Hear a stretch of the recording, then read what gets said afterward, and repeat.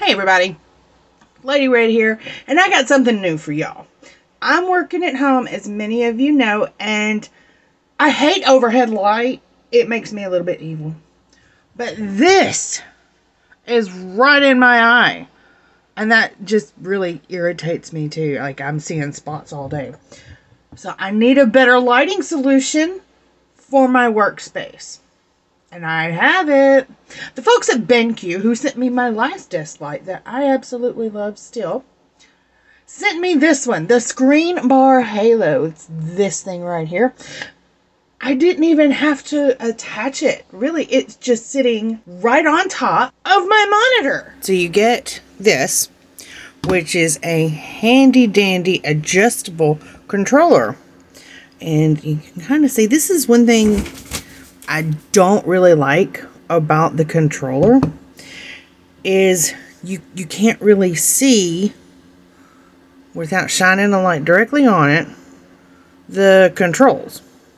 Now, I like the function of it. I just wish it had a little highlighting like it does with that center.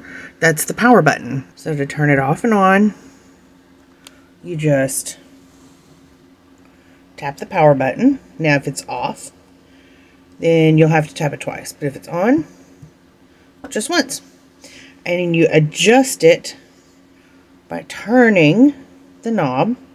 And you can see the light will adjust. Get that a little clearer for you. And you can make it brighter, dimmer. Now I have this is the incandescent setting. It's a little softer light. Now if you want a brighter, wider light, then you would just switch it like that. And you get the brighter, wider light. Let me turn this other light off so you can see a little better. And now you can see how it goes through the different settings. A wider light. Depends on your preference, what you like better.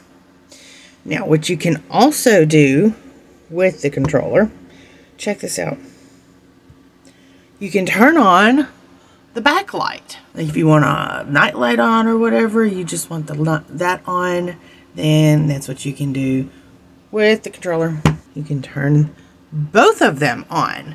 Say, you know, like this, it's kind of a dark room, and you don't want to bother everybody else with a big light. Then you have this. You have just a little more light, and it reflects, you know, kind of shines off the wall.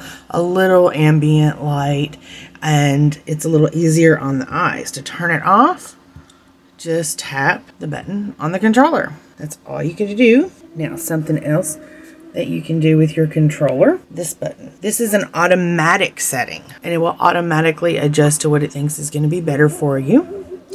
And you can have favorite settings. Now, pressing the heart on there, that will go to a favorite setting, and I have a couple of different ones. We're going to change it. This is one of my favorites right here. You can see the intensity of the light, not too bright. Now, let me show you how it sits, okay? I want to show you how it sits up here. It plugs in right here, right into my monitor, so I don't have cords everywhere. I was kind of concerned about that because I have, you know, limited outlets, obviously, and I don't want cords running everywhere. I'll trip over that. So it plugs right in conveniently to your monitor. And check it out. It just sits right on top of the monitor.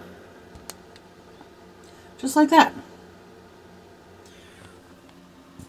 Now there is a clip available. It comes with it for curved monitors. And there is a pad under there. Let's see if I can make that a little clearer for you. There is some padding under there just to keep it from sliding around. But otherwise, it just sits